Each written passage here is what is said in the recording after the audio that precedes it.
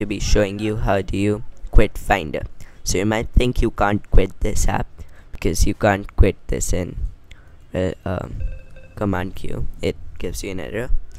You can't even force quit it. When you go to force quitting, it just gives you an option of free launch. Well, but to quit this app, just open Activity Monitor from your Launchpad or Spotlight search and search here in the CPU section Finder.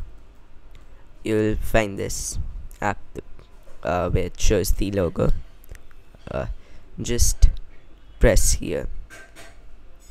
So yep, when you quit this app, it basically quits, and yep, whenever you actually open another app or close another app, Finder opens automatically. So yep, it doesn't open when an app is running, but yeah.